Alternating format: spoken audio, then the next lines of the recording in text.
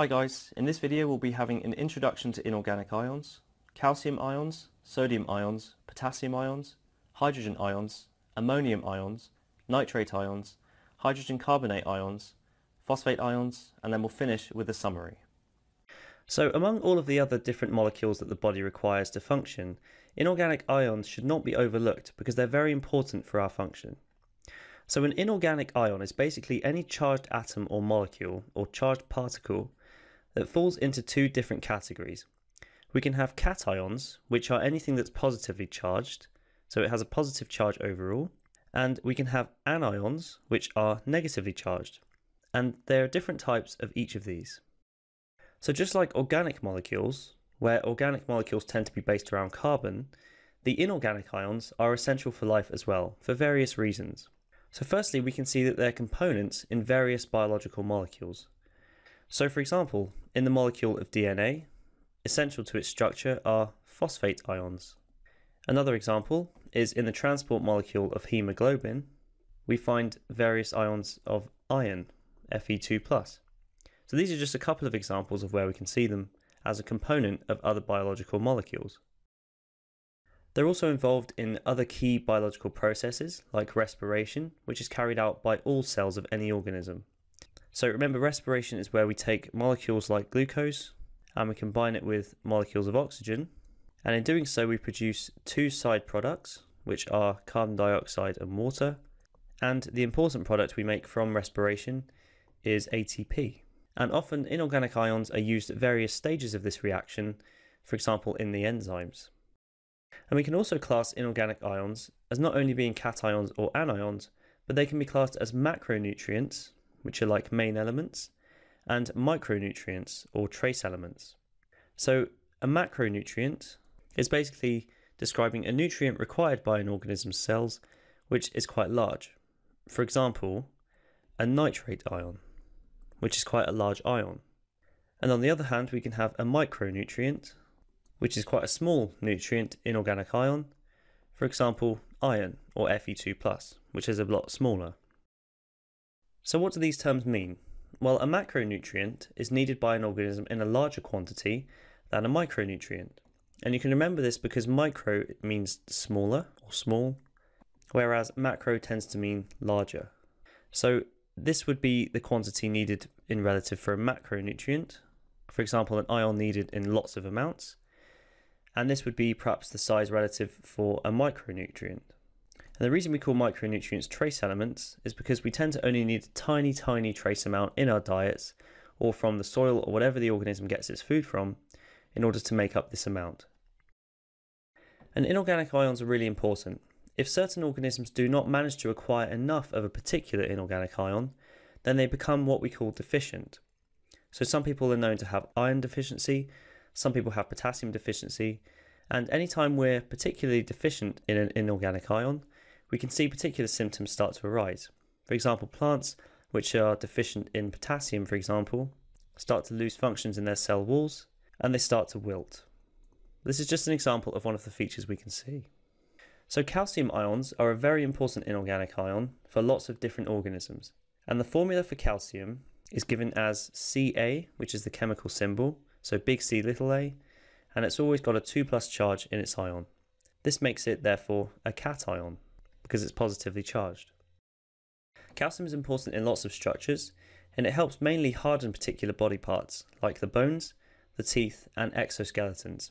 The bones and teeth are obviously found in lots of organisms, and they must be very hard for withstanding mechanical forces and support, and the teeth for chewing and lots of mechanical forces too. And the exoskeleton of particular creatures like crabs or some insects helps to make it nice and protective and overall a hard material. Calcium doesn't only have a structural role, it helps with the movement of organisms too. In the synapses, it can regulate transmission of impulses from one neuron to the next neuron. So here's just a vague diagram of one neuron connecting to the next one, with the neuron being the cell of the nervous system, so neuron 1 and neuron 2, and the electrical impulse that's travelling needs to be sent across a gap. And across the synapse, we use calcium in order to allow this to happen. So it's very important in transmitting communication across the body through the nervous system. Calcium is also the most important ion in stimulating muscle contraction. So in muscle contraction, the muscle has to shorten its length, and by doing so it moves one bone relative to another bone and therefore allows us to move our joints. And the crucial ion in allowing this shortening to happen is calcium, and muscles need a lot of this calcium to work. Calcium also has some sort of managerial roles in the body too. It can help regulate protein channels, and this affects the permeability of cell membranes. So here's a cell membrane being cut through here, and the cell membrane can contain lots of different channel proteins and carriers. So this is an example of an ion channel, and when the ion channel is open, it can allow particular ions to flow through in either direction. And sometimes calcium ions, when they're present, represented by this green ion, can help regulate the channels by closing them or opening them, and affecting the permeability of the cell membrane to these other ions. So it's kind of a guard or a regulator for cell membrane permeability. A lot of enzymes in the body are activated by calcium as well, so it's also a key regulator in biological reactions. So remember, enzymes are particular proteins which catalyze important reactions in the body, and there are a whole massive range of these enzymes. And in order to work, they need a substrate to fit with the enzyme. And some of these enzymes will only be turned on when the calcium ions bind to the enzyme, allowing it to work properly, and then the substrate's able to bind effectively. So calcium regulates enzyme activity. Calcium has a role in the blood as well. The presence of calcium ions is also necessary for the formation of blood clots. So as blood runs through the blood vessels in most animals, if we injure the blood vessel wall, blood starts leaking out. And in order to stop this leakage, we have to form a blood clot around the damaged area. And an important component in forming these blood clots is the calcium ion. So without calcium, it's very hard to form blood clots. And finally, calcium has an important role in plants. It's important for the development of the middle lamella, which lies in between the plant cell walls. So remember, each plant cell has its own cell wall, and these cell walls need to connect to each other via these structures known as the middle lamella.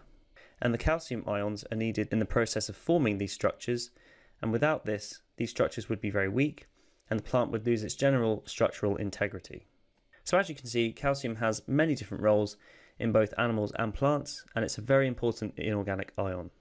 Sodium ions are a crucial ion in many organisms, and the formula for the sodium ion is large N, little a, with a plus.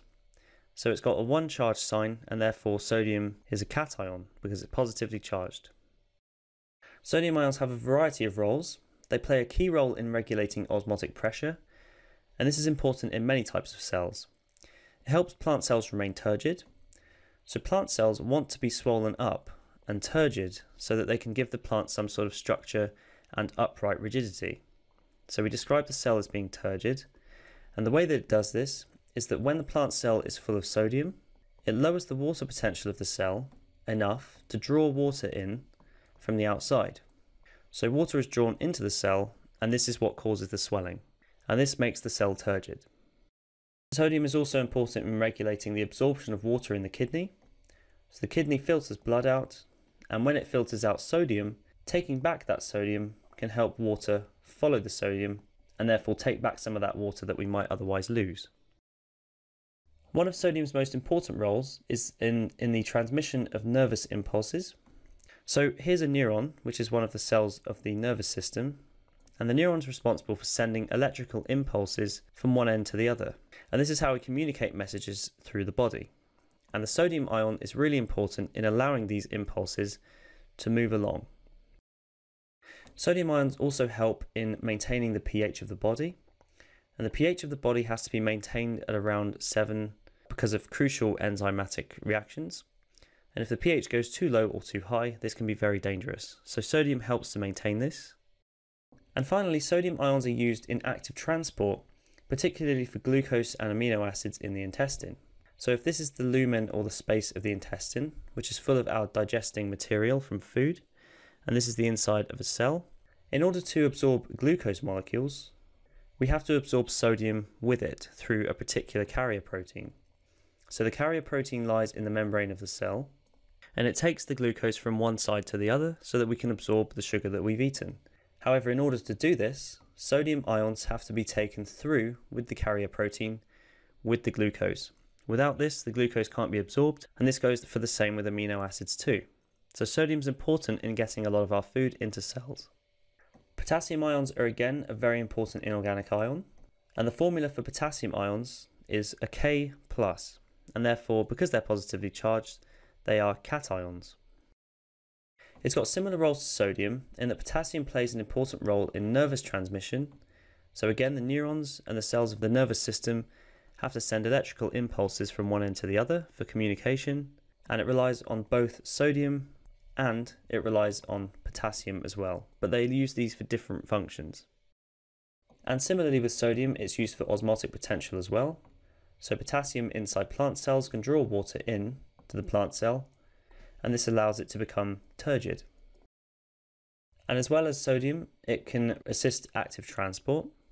So active transport is when we have particular proteins in the membrane which move a substance from a low concentration to where it's in a high concentration. And in doing this process, active transport uses ATP, and the potassium ions can help in doing this for particular substances. And just like sodium, it has a role in maintaining the pH of the body, which should maintain it around 7. And potassium is also needed by plants to help grow healthy leaves and the flowers so that they can function properly. And often plants absorb potassium from the soil, which can then grow to lead healthy leaves and healthy flowers. And potassium actually plays a role in synthesizing proteins and glycogen, and it helps in the breakdown of glucose. So in forming glycogen, we have to take individual glucose molecules and form a polymer. So this is a polysaccharide, and this uses the presence of potassium ions in various different enzyme reactions. And it's also used in breaking down glucose in respiration. Hey guys, I hope you enjoyed the video. If you are looking for an amazing A-level biology resource, join me today in my series of engaging bite-sized video tutorials. Just click the SnapRevise smiley face, and together, let's make A-level biology a walk in the park.